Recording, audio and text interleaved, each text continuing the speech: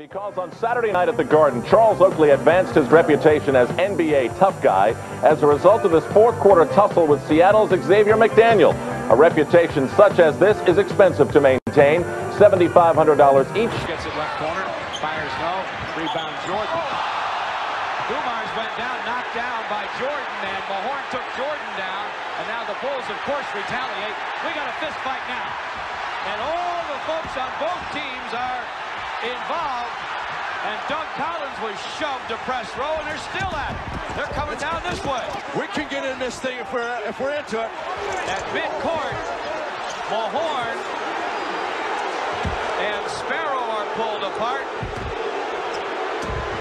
and they're throwing things. I wish they'd go the other way with it. On them and let them and everyone know how unacceptable this defensive performance is. Smith on. There's a flagrant 2 foul. He's going to get thrown out of the game. And now hopefully cooler heads will prevail. Nate Robinson throwing a punch. Smith coming right back at him. And this has turned ugly. Robinson getting involved, grabbing Smith after the ushers trying to get. Smith still trying to throw some punches there. The ushers quickly trying to break it up. Coach is trying to keep the benches from coming out on the floor. Another punch is thrown. Anthony, and now Jeffrey's going at it. This is turning into some kind of disaster right now. If they don't hold on to some of these players, Jeffries needs to hold back. Marty Collins still going at Anthony. The ushers trying to keep the crowd out too. Anthony's punch was so loud you could hear it down here, folks. That is just unacceptable. Right away called a flagrant 2. And then you see Nate Robinson trying to hold Smith back and then shoves him. Robinson escalating it as opposed to helping it, and then putting up his fist, throwing the first punch. Just disgraceful.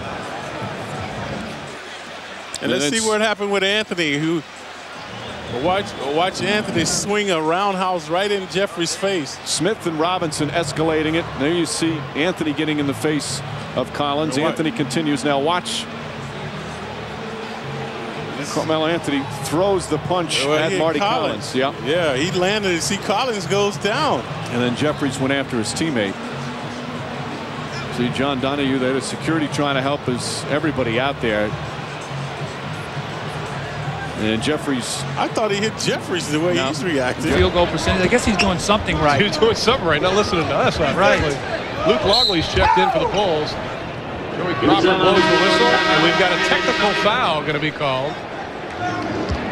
Let's see who it's going to be on. Is it on Pippen? Scotty better be careful with Joey Crawford. He'll get thrown out. Joey's got a quick fuse. And Luke Longley tries to stop it. Now Pippen, and there he goes. Pippen is gone. That's a bad play. One thing Scottie Pippen does not need to do, considering the circumstances the last few weeks. And Bill Jackson comes over to calm him down. Joey's not a guy that you can do that with. There's some officials that will give you some room. Joey Crawford will not take that.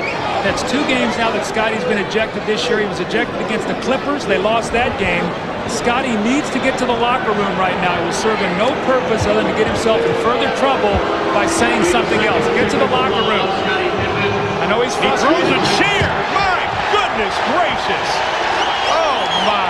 You don't need this in the league. You got to get him. You got to get him in the locker room right now. If it takes security or whatever, somebody get him into the locker room.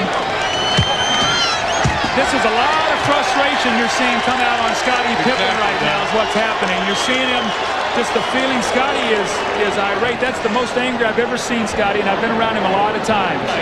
Into that next level of thinking that Kobe Bryant has, and Isaiah Thomas has fully embraced it as Olynyk gets called for a foul. Now Oubre goes after him. Oubre goes right at Olynyk, and we have an all-out scrum here at Verizon Center. Kelly Oubre beelined for Kelly Olynyk and gave him a forearm shimmy.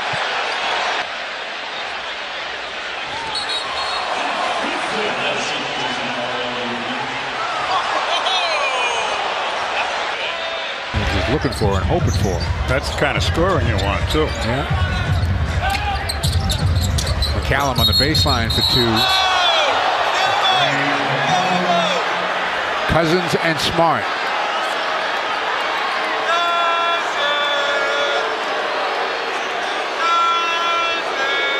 Now that's left over from the steal that Marcus made. Loose with the handle.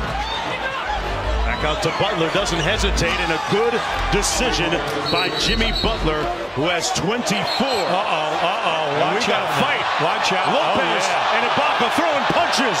Oh, yeah. Let me tell you. Yeah, they threw some big ones there. They got to get Ibaka out of here now. I don't know who started it, all right, because you could see we were going the other way. Now, right now, Mirotic is coming down here now. He's got to understand. You got to stay in the game. Your team is going to stay in the game, because right now, you know, Lopez and Ibaka will probably get thrown out. Lopez appeared to connect on one of them. Now, keep an eye underneath right here now. Now, as they go. Lopez, why he swung down at him. Oh, there it is.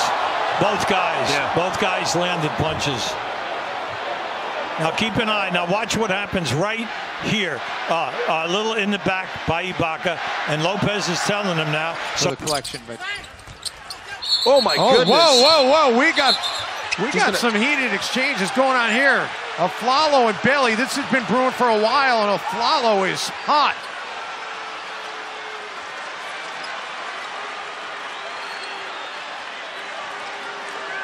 I told you Bailey's no punk. He had Aaron Aflalo in a headlock, and he was going to break his neck. And there's no question that he faces him up and then just gets into it. Aflalo with a full swing. Yeah, and then here Bailey's he's going to break his neck right here. He got him in a headlock, like he's his little brother right here. That was a real cheap shot by Aflalo, though. That's a punk move right there.